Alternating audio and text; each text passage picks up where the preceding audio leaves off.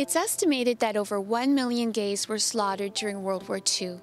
Hi, I'm Christine on WatchMojo.com. Today we're going to be talking about Martin Sherman's play Bent, which deals with the persecution of gays during World War II. Can you give us a general overview about what the play Bent is about? Bent is about paragraph 175. It's a long-forgotten law Hitler actually revived in the time, and this law states that homosexuality is a crime. What can you tell us about the historical accuracy of what's portrayed in the play? We did a lot of research to make sure that we're as close to reality as can be. We all know about the Jews and the yellow star. You will see that there.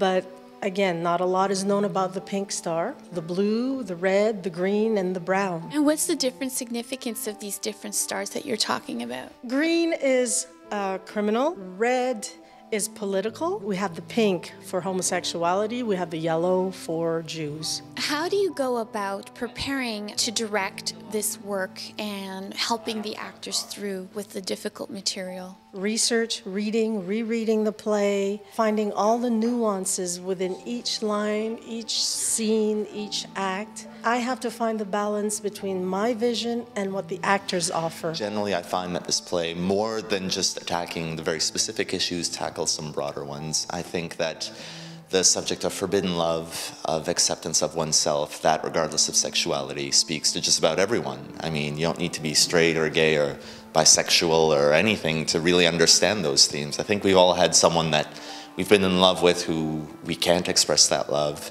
I think we've all had issues of accepting who we are and accepting others for who they are as well. So I think that those are pretty universal themes that speak to everyone. Tolerance, acceptance is very, very important. It has to be part of us.